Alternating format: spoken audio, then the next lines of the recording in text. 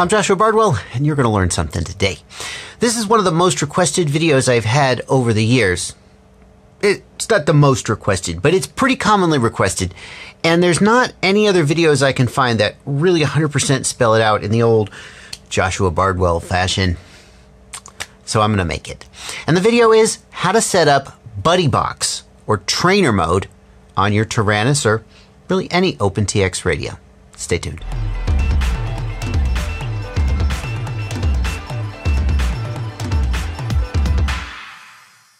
I always try and make my videos with as few assumptions about what you already know as possible.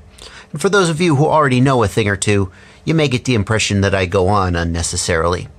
But for those of you who are just getting into it, I don't like to leave you behind. And so I'm going to explain that BuddyBox means that one person, a student, has control via his radio or her radio, and one person, an instructor, can take control from the student and save the plane from crashing. That's the gist of it.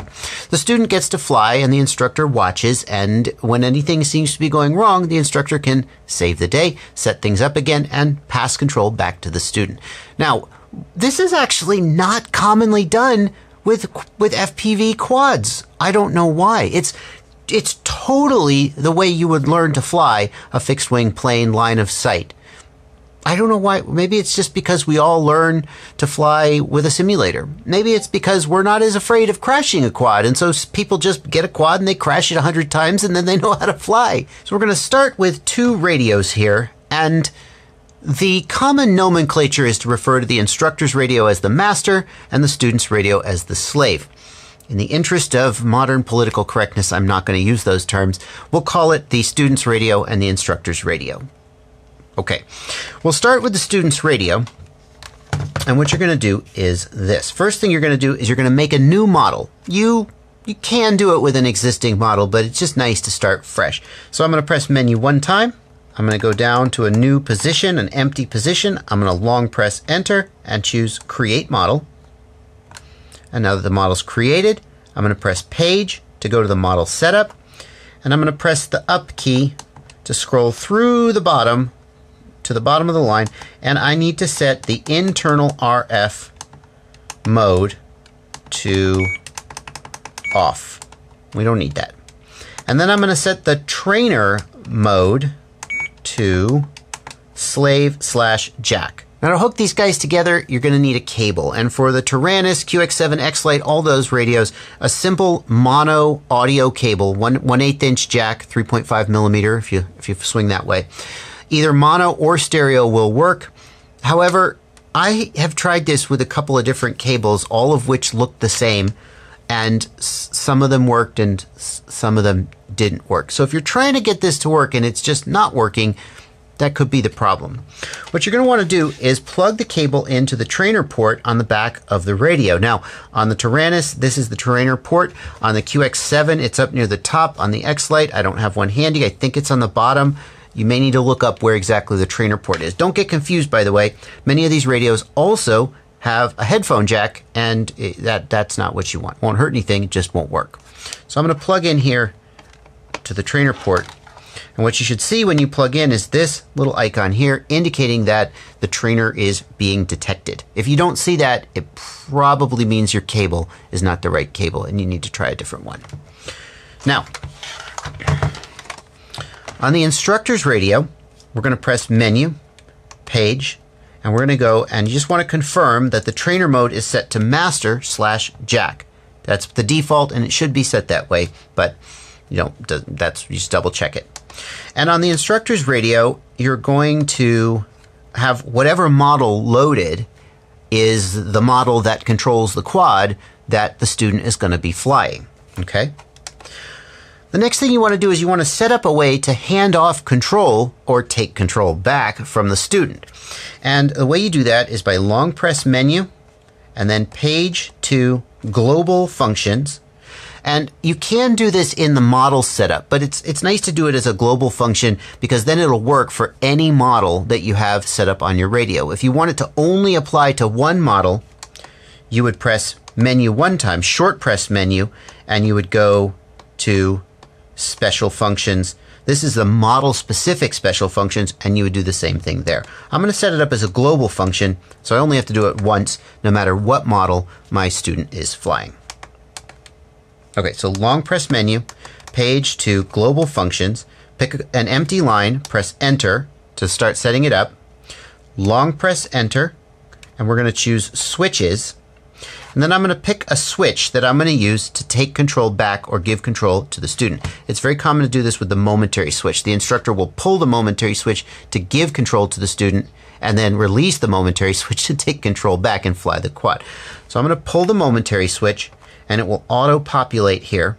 And you'll notice as I release the momentary switch, it changes position up or down. So we want it to be SH down, which will be when the momentary switch is pulled.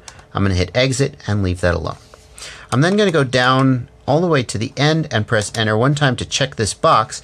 And I'm just going to confirm that when I pull the switch, SH goes bold and the trainer function that means it's becoming active.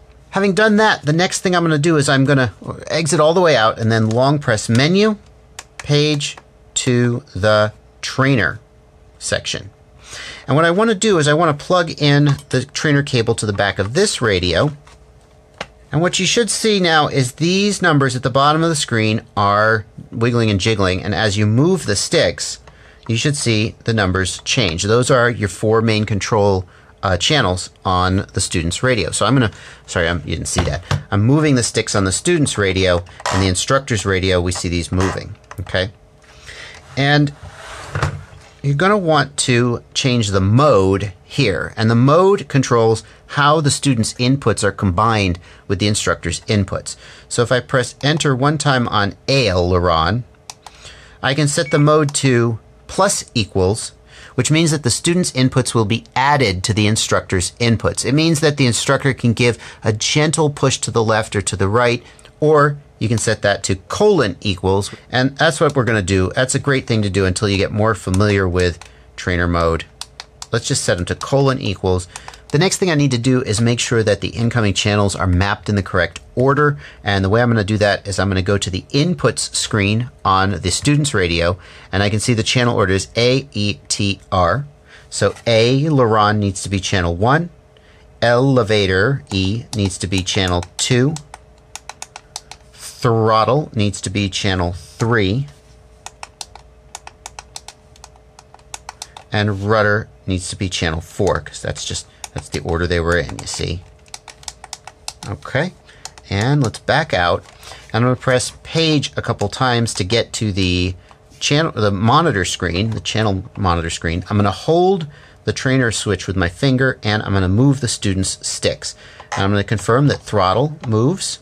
And if you're not sure about, see, I've renamed my channels so they can see what they are. But if you're not sure, just release the the trainer switch and move your own stick. And you can see that channel 3 is moving when I move the throttle. Now I'm going to hold the trainer switch and I'm going to move the students and see that channel 3 moves when the student moves the throttle. I'm going to move my aileron, which is channel 1. I'm going to hold the switch and move the student's aileron, channel 1. Pitch, my pitch, moves channel 2. Student's pitch moves channel 2. Student's yaw. Okay, so now the student's channels are all mapped correctly. I'm going to hold down the menu key and page back to the trainer. And the last thing I need to do is center the student's sticks and highlight calibrate and press enter to calibrate the student's centers. And then we can check the endpoints. And if you're doing 2 OpenTX radios, these should be correct, but move the student sticks to the extremes and see that they go from minus 100 to plus 100, minus 100 to plus 100, minus 100 to plus 100. Down here at the bottom line, as you move the sticks, they'll go from minus 100. They don't have to be exactly precise. This is, it should be pretty close. If any of them are not exactly right, you're going to change the weight right here. So if one of them for some reason only goes to 75%, come up here and increase the weight to cause it to go to 100%. If you're worried about the student maybe overcorrecting, you might want to decrease the rate. Give the student only 75% or 50% control of the elevator, yaw, aileron, and rudder channels. Something to think about. At this point, you should be ready to go. Definitely test this out yourself to make sure that everything is going correctly, the number one thing you can do is you can page to the channel monitor. This screen right here shows what will be output to the quad when you're flying. So when the switch is released, everything should be normal. When you pull the switch, you should see the inputs from the student sticks. And that's about all there is to it. Bear in mind when you're doing this that the student will not be able to arm and disarm the quad. We've only given the student control of the first 4 control channels, the sticks. It's up to you to disarm in the event of a crash, and it's up to you to arm. It is possible for you to override that, and I'll give you a clue as to how, but we're not going to dive too deep. If I go to the mixer screen, here in the mixer screen, I can create a mixer line if I long press enter, and then choose my source and long press enter. One of the things I can choose as a mixer source is the trainer inputs, and here you're going to see TR1, and you can go all the way through from TR1 to TR16. Those are the incoming trainer channels. Now, TR1 through 4 are the stick inputs and do not need to be set up separately. This is a case where, for once, OpenTX has made it easy to do something automatic. But if you want to do any of your other modes like aux modes or anything else you might want to pass control from the student, just set up a mixer on TR5, TR6, whatever channel it's on. You will need to set up the student's mixer to control those modes. And it's very easy to do that just by setting it up with OpenTX Companion. You can copy your mixer lines and aux modes and stuff over from your radio to the student's radio if that's something you want to do.